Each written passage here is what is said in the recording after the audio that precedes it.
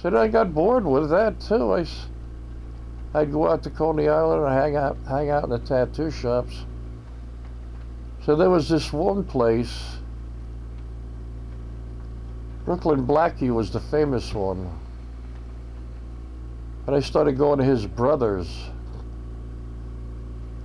He had twin brothers, Joey and Jamesy. And I got a couple from them. So I said, I bet I could do that. So this one slow night, one of the twins gave me his machine. He says, here, put one on yourself. He says, I'd like to see that. So he did, and it came out perfect.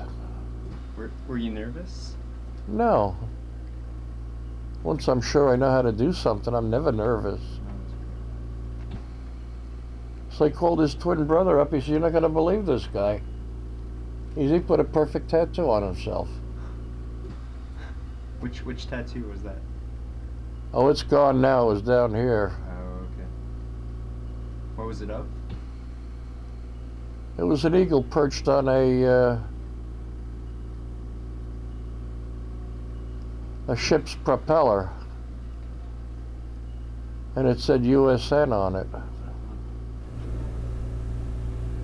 But did you at a certain point decide that you wanted to, I mean, I know when you decided to get tattoos on your face, you said that, you know, that would prevent you from having to go back into the Navy, and I mean, was it a plan? Among other things. Among other things. Yeah. Kept me from ever getting married. Right. Women were my weakness.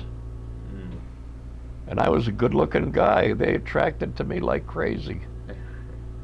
And I said to myself, I says, one of these witches is going to snag me as a husband. And I says, that I don't want. Because it never worked out. It brought me nothing but trouble. It wasn't so much a desire to create some art that you could show and use as a source of employment, or, you know, like... No, I was in the tattooing business. Right. And I just picked up tattoos here and there. Yeah. Now, a lot of people, you'll read interviews that says, I wanted to be a member of the sideshow. Right. So I got my face tattooed. And then I found out that the sideshow didn't want me. I said, that's a crock. I says, I never thought of going into the sideshow. Yeah. And the only reason that I did go in was because they outlawed tattooing in Coney Island, and there was nothing else to do.